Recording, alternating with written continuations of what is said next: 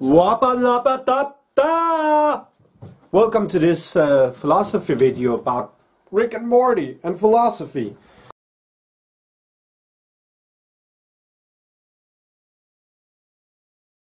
On the surface, it's a very grotesque violence and a kind of an adolescence humor to it, with its emphasis on sex and violence. But when you go deep into it, it's kind of, it makes you think, and there's a lot of very intelligent plots. There's already something to think about here in the name, isn't there?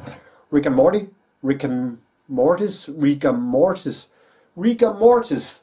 That's a term for being stone dead. The show is about Rick and Morty, and Rick, he's the grandpa. He's kind of like a super scientist who invented a portal gun to travel through a multi-universes. And he takes his grandson Morty on these adventures. The character Rick Sanchez, he's kind of like the hero, the protagonist of this show. He is a nihilist. And what is a nihilist? And a nihilist is somebody who lives without any particular universal values to live in accordance with. He lives without any. He actually makes up his own values. He decides whatever he wants to do and what is right and wrong for him.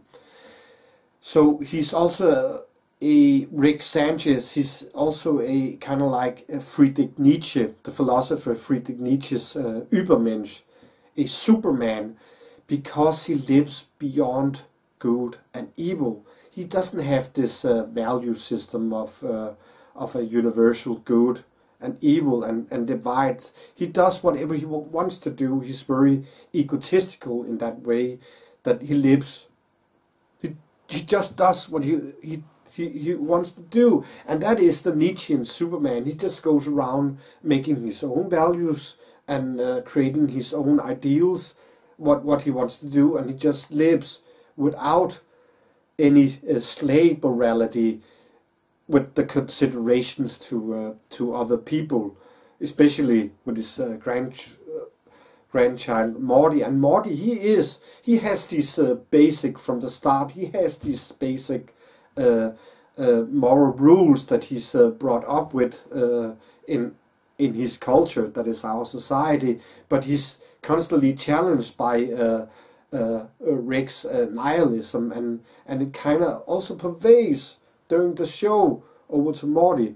That's also the interesting part about Rick and Morty, that it's not a typical where the characters don't really develop. They always stay the same when you go back to it, like in Simpsons and Family Guy. You can tune in at any time. There they are, Peter Griffin. He's still the same Peter Griffin, right?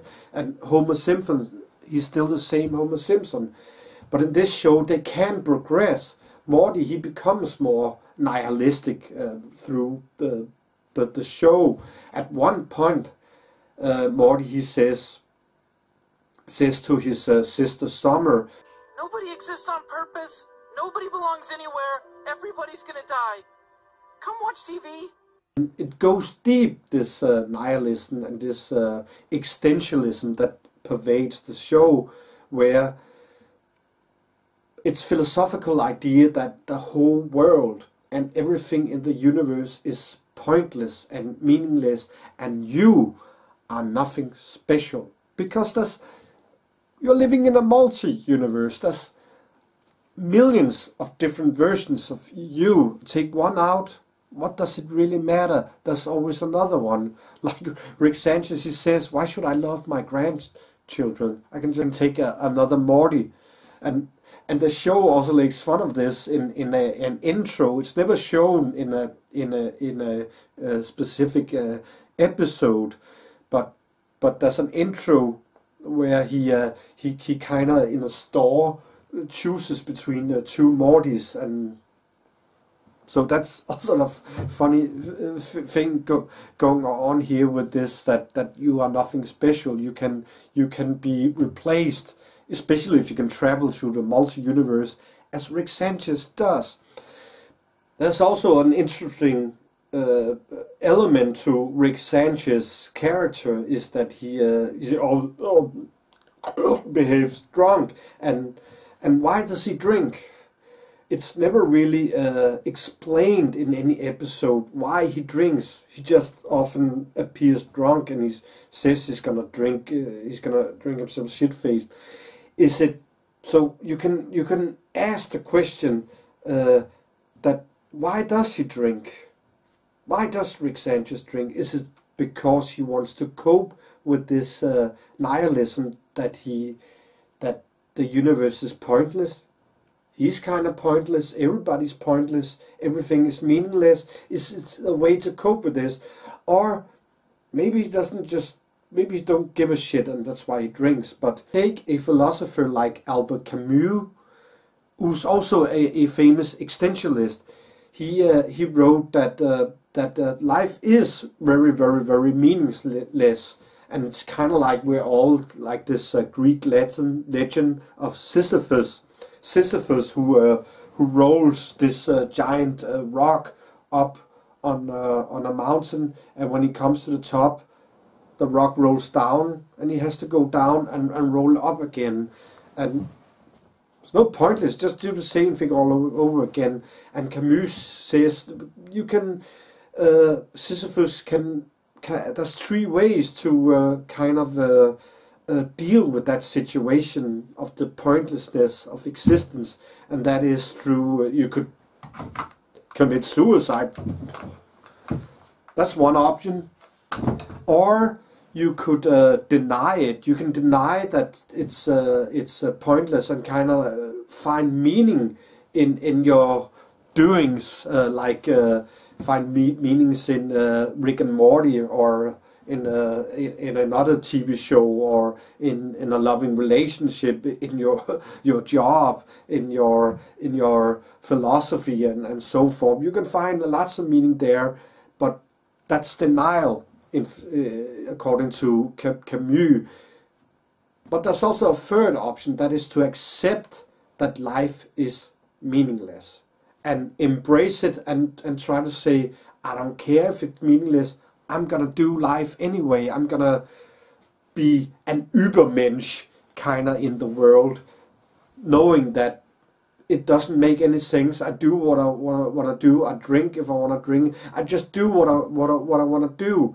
So that's also the interesting part here in Rick and Morty, that the character of Rick Sanchez, he actually lived in accordance to Camus' acceptance. He just accepts that the world is utterly pointless and meaningless and live it out.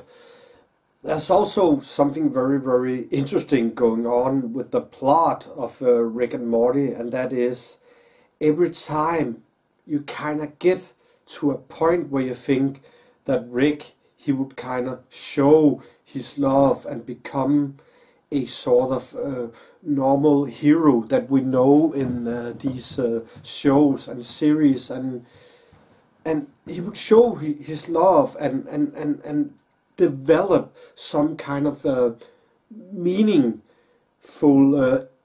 end, a kind of a catharsis to the plot.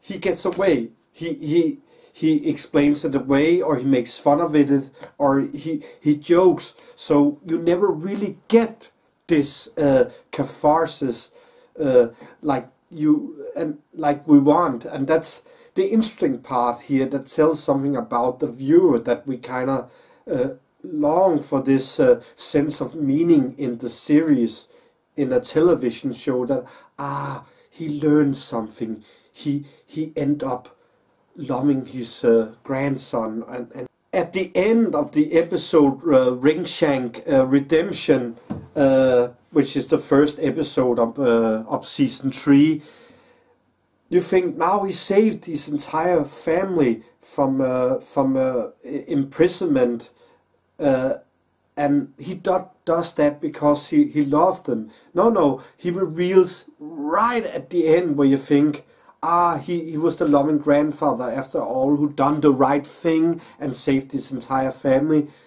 He explains to Morty, no, it was a plot device to keep them on these adventures, his nihilistic quest of doing whatever he wants, and to get a Susquehannian sauce, Susquehannian, I don't know if I pronounce it right, but this McNugget sauce that they had at McDonald's in 1998 when Mulan was out, Susquehannian sauce. So that's what he really is after. Doesn't make any goddamn sense. It makes sense to save your family, or does it? That's the very funny and genius plot device here, that we never get this catharsis. I began with this video with wabba labba da da, which is a famous catchphrase from Rick Sanchez. And the interesting thing here, he says it live, and he says it very with humor and kind of like his high. It's a good thing to me. It makes him feel cheerful. That wabba labba da da. But Morty, during the show, he learns from one of Rick's friends, a bird person, that a bird person says to Morty, wabba dabba, wabba labba da da. That means help me. I'm in great pain, or I'm in great pain, help me. So that's very interesting. Why would he keep going around saying that, and you kind of have to really understand what it means? So that's also very interesting, that again with his drinking, is he really that Übermensch after all, Rick Sanchez, or is it kind of that he wants to live in this acceptance, but he's kind of also in a bit denial, or he has to numb himself with alcohol or something like that. So it's a very interesting plot point.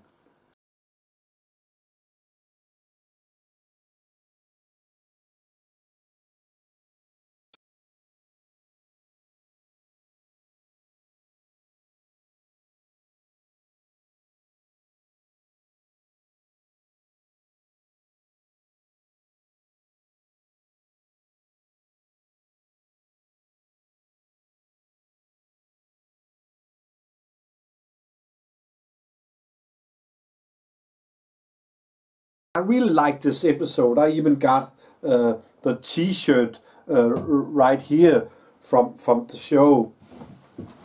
But it plays with this stolen identity, because they come across these brain parasites that kind of at the house.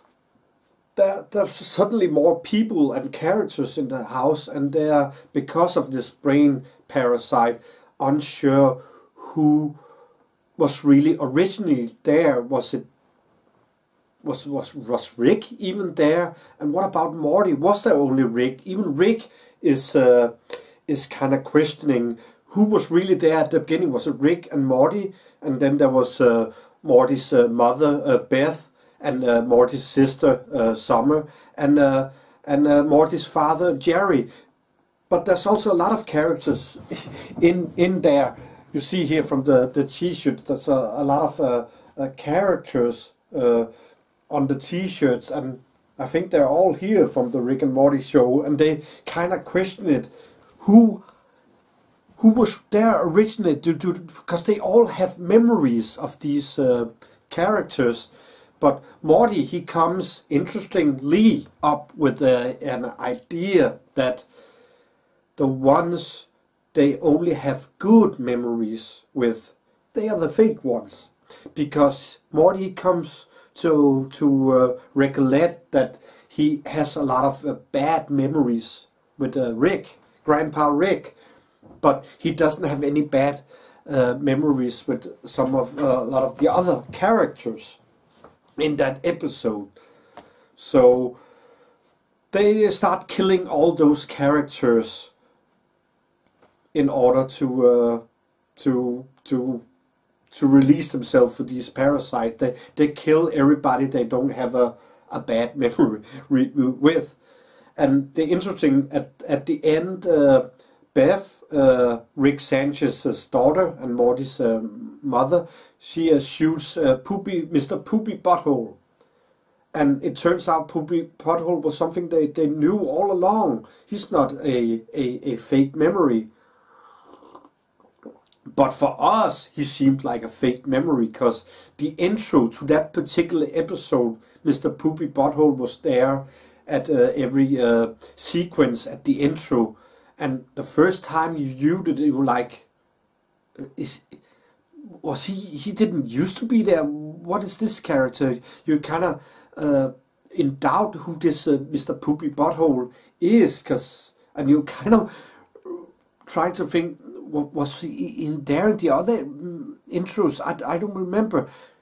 And it turns out at the end of this episode, he was something that they had a memory with. He was real, but for us, he was fake, because we haven't seen him in other episodes. Of course, from then on, he keeps popping up at other episodes, but not.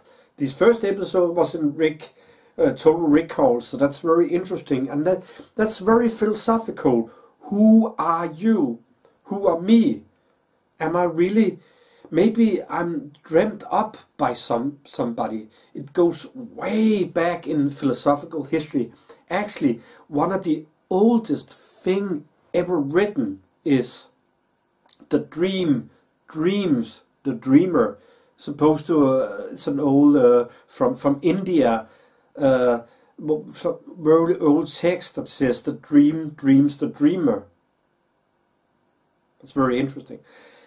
So, what is real? Is it all a dream? Is your life an entire dream when you wake up? Would that be the real world? Do you sometimes wake up and are confused about where you were and you kind of woke up from a dream that seemed very real, and is this really plays on that? It plays on the philosopher Descartes, who's also kind of in doubts if he's alive or he's just a kind of inventions, and he's kind of fooled by an evil demon of some sort. So it goes way back in philosophy, just to be unsure who you are, but also if everybody else is fake. That's called solipsism, to be alone, where you think, am I just alone? Are everybody else around me fake? Are there just something in my mind?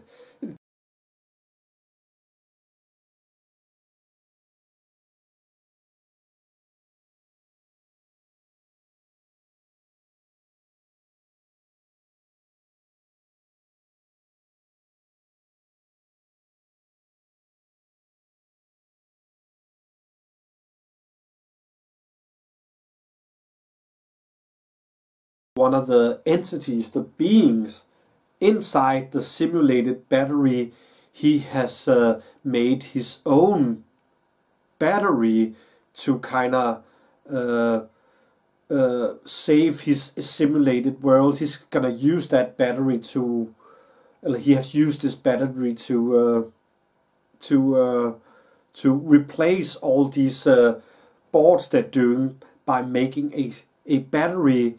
And that battery he has made is simulated world where beings in, you get the idea. And that's very interesting here. That's also very philosophical. And that's the whole idea, are we living in a simulated world? And if we're living in a simulated world, then what? Then this whole place is not real. But also the interesting thing, when you think about, are we living in a simulated world? It is, if I can think of a plausible thing, like I'm living in a simulated world, and I can start to think, it's built on a computer, I'm a computer cram, I can think this stuff up, and it's not that far off in the future where we can simulate a world, and we kind of have simulated worlds in a computer. If I can think about that as a possibility, that that I can simulate it thing. That means it's possible that I am in a simulated world, and it's possible within that simulated world that somebody would simulate something. So it's possible from that hypothesis that we may be living in a simulated world that has been simulated. We're living in a simulated world within a simulated world within a simulated world within a simulated world. And that's what it plays off in this The Rigs Must Be Crazy, with Rick Sanchez' battery that he's created to power his spaceship. And of course, when the characters find out that they're just simulated, that their whole existence was kind of fake, it also plays into this Plato's cave, where down in the cave you have these prisoners that they come up to the real world and find out that all the things they saw down in the cave was fake. It was just shadows on the walls. Now they come up and see the true sun, the real trees, and so forth. So it's also plays on this. So there's a lot of great philosophical paradoxes or interesting points in this The Rigs Must Be Crazy.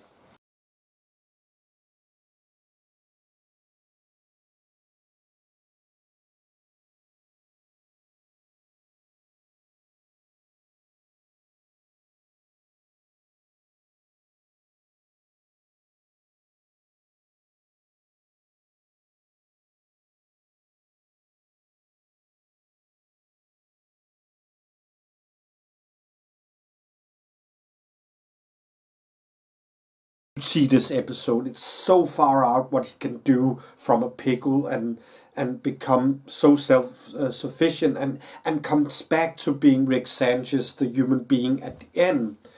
But there's also something about this episode that he has turned himself into a pickle because he can. No, you find out during this episode he probably also does this because he would avoid going into counseling, psychological counseling with his family, with his daughter Beth, and Morty and Summer, Beth's children, his grandchildren.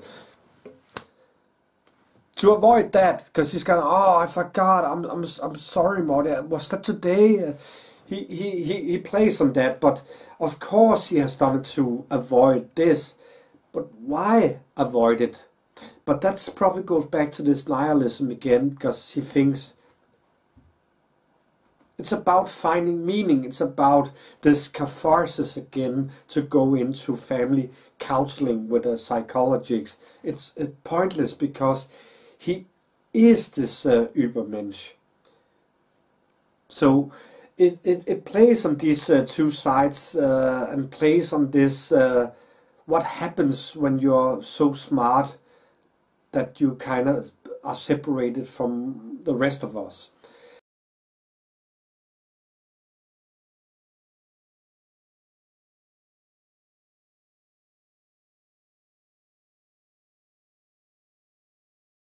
It's science. That is what he adheres to. He is a scientist. Most of all, he runs around in a lab coat in each episode. So you could say he adheres to this a particular form of adherence to science, scientism. It's kind of the belief in the power of science to solve all problems, and he uses strict science to survive as a pickle. He's very self-sufficient in this way. So besides from being an Übermensch, he's also a super scientist. In another episode, Rick portion, #9, Rick Sanchez says to Morty, what people call love is a chemical reaction that compels animals to breed. It hits hard, Morty, then it slowly fades. Break the cycle, Morty. Rise above. Focus on science. Activism comes from the philosopher Ayn Rand. And Ayn Rand, she had the philosophy which has been labeled objectivism. Sanchez, he relies only on himself and his own rationality. An objectivist in Ayn Rand sense is a person who uses entirely reason, their own reason, and tries to strengthen their own reason to reach some goals. And that's the important thing for in life, and for an objectivist, that is to reach some goals, some objectives. And you rely on your self-sufficiency, your self-reason. And it's not that you don't care about others. Actually, you would like to help others become good objectivists themselves, but you rely on yourself. And it also comes across in Rick Sanchez's self-love. That also comes across in this Pickle Rick, and why he's not want to be in this family counseling session, because he's pretty much self-sufficient. He doesn't really need family or a psychologist to help him, because he's a scientist.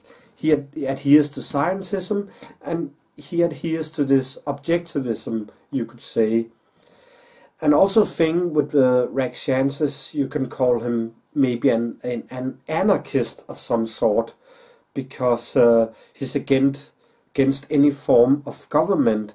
And all the other Rick Sanchez in the multi-universes, a lot of them, few thousand of them, they got together to create this Citadel movement, which is a form of government. And Rick, our Rick, the Rickest of them all, Rick himself, he is against this Citadel and this government, because, well, he's an anarchist really, and he says those are them who you become the government yourself. You were trying to avoid government, but you became the government yourself. That's what he says to these other Ricks in the Citadel. So we come to the end of this video, and I will try to maybe conclude something, but you cannot really conclude something, and you especially cannot conclude something about Rick and Morty, because it eludes this catharsis conclusion. Anything may happen in Rick and Morty, and anything will happen in Rick and Morty. You cannot conclude any specific thing. There's a lot of interesting movement going on there all the time. So it's kind of like life. Remember what Morty says. Take this with you. When Morty, he says, nobody's born on purpose. Nobody belongs anywhere. Come watch TV.